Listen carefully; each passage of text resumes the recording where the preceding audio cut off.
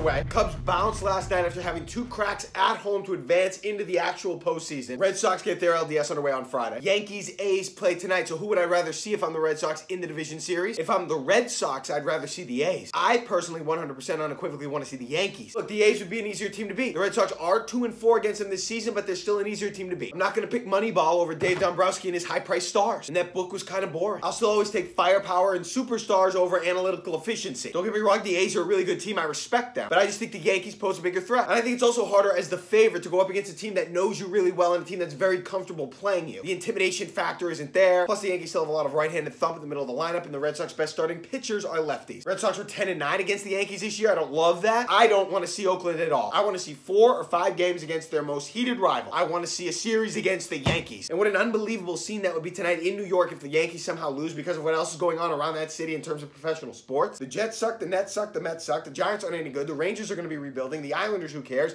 and the Knicks probably will blow. And speaking of basketball, the Boston Celtics didn't look great in their preseason loss last night to the Cleveland Cavaliers. Brad Stevens, especially hard in his team, kind of ripped into them after the game. Stevens said, quote, "We're not as good as advertised right now, at least we know that," close quote. Brad Stevens loves manufacturing this narrative. He did it last year during the 27-game win streak or whatever it was, talking about how the team isn't as good as everybody's making them out to be. I mean, it's a good problem to have, but reality is reality. Barring some ridiculous injury situation, the Boston Celtics will be in the NBA Finals, end of discussion. Coach has to do whatever he can to get the best out of his team, I get it, but these are manufactured words. They're not as good as advertised right now. Well, it's the preseason. Hayward hasn't played in a year. The team hasn't been together in months. It's the preseason. They're not going to look great. This team is all about Memorial Day. Also, Mike Reese of ESPN Boston put out an interesting nugget regarding the Patriots and how Rob Gronkowski and Julian Edelman haven't played on the same field together since November of 2016. That spans 31 games heading into Thursday night. That's ridiculous. And when you think about what Josh Gordon could bring from a talent perspective, is there really a better triple threat in the league from a pass-catching standpoint than Rob Gronkowski, Julian Edelman, and Gordon? I mean, that's as dynamic a threesome as you'll find anywhere in the NFL on any team. They just all need to be on the field at the same time. Take your pick. Which was a bigger play in Boston sports history?